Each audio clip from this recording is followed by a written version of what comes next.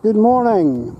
I'm up on the Middle Braniel Road here, and this is a narrow, twisty, bendy, wee road,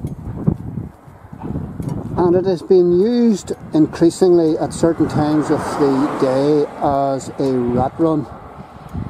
And the reason for this is because the powers that be have ramped all the other roads. The Lower Braniel Road and right down in and around there have all been ramped, and nobody wants to drive on them, so they increasingly drive on these narrow, twisty, wee roads where in places two cars can hardly pass. And I have seen drivers coming from the Saintfield Road, nipping across past Lagan College, and then over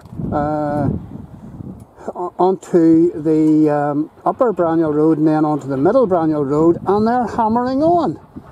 They're doing speeds of 50 miles an hour down this hill here, and it's just a death trap for pedestrians and cyclists.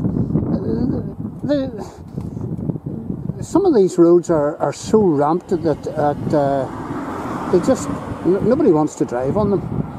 And these narrow little roads that weren't built for this increasing volume of traffic are being used, and there's going to be more and more accidents. But the ramp rules the day. And only in the short space that I've been sitting here, I don't know how many cars have gone down, and most are travelling at a reasonable pace, but I have seen, you know, the faster drivers coming down as well, and extremely dangerous.